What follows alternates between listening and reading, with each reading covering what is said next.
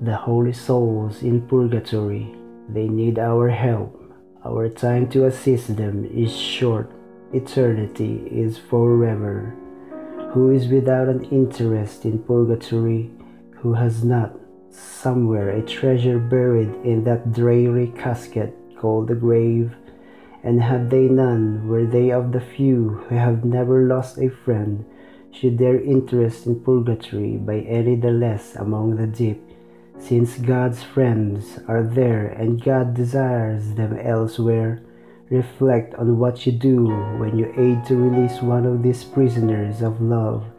You free a soul from dire woe, from inexpressibly suffering. You add a citizen to heaven. You give a joy to the angels and saints. You comfort and delight Jesus and his mother Mary. This is from the writings of Sister Charles Borromeo, OSD.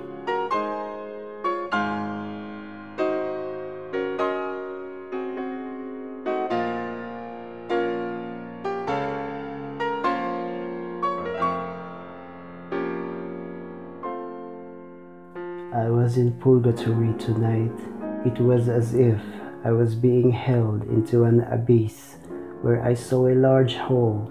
It is touching to see the poor souls so quiet and sad, yet their faces reveal that they have joy in their hearts because of their recollection of God's mercy. On a glorious throne I saw the Blessed Virgin more beautiful than I had ever beheld her. She said, I entreat you to instruct people to pray for the suffering souls in purgatory, for they certainly will pray much for you out of gratitude. Prayer for these holy souls is very pleasing to God because it enables them to see Him sooner.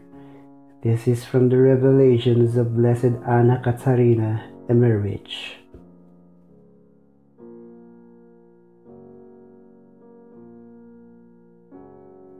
Help, help, they suffer so much. We can never appreciate enough that when we give alms to the poor, small or big in amount, we give this to God. He accepts it and rewards it as if it were given to Himself.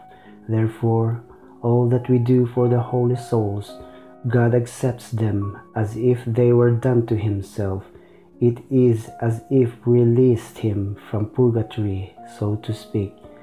As there is no hunger, no thirst, no poverty, no need, no pain, no suffering to compare with what the souls in purgatory endure, so there are no alms more deserving, none more pleasing to God, none more meritorious for us than the alms, the prayers, the masses we give to the holy souls. It is very possible that some of our nearest and dearest family members and friends are still suffering the excruciating pains of purgatory and calling on us piteously for help and relief. It is indeed dreadful that we have forgotten them all this time, except probably once or twice a year. The time to act is now, and let us do all, but all, we can for them.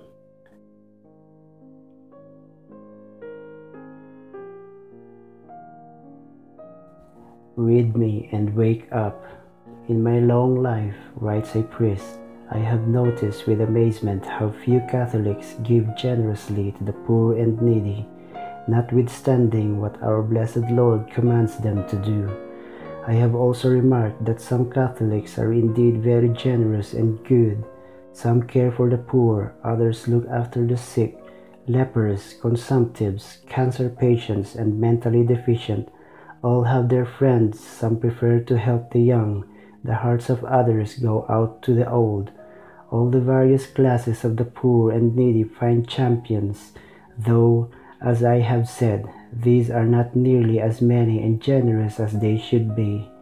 The strangest thing of all is that I have never met one man or woman who had dedicated himself or herself entirely, wholeheartedly to the greatest of all the needy, viz., the holy souls of purgatory.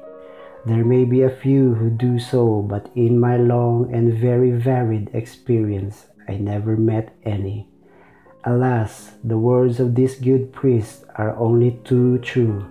We appeal to those who have not as yet dedicated themselves to any particular form of charity to dedicate all their energies to the holy souls. Let them do what they can personally and also induce others to help. The best way is to spread about hundreds of copies of this little book and so make hundreds of friends for the holy souls who can read it and refuse to help them. May Our Lady of Mount Carmel and the holy souls in purgatory bless and assist all who read and help distribute this excellent book.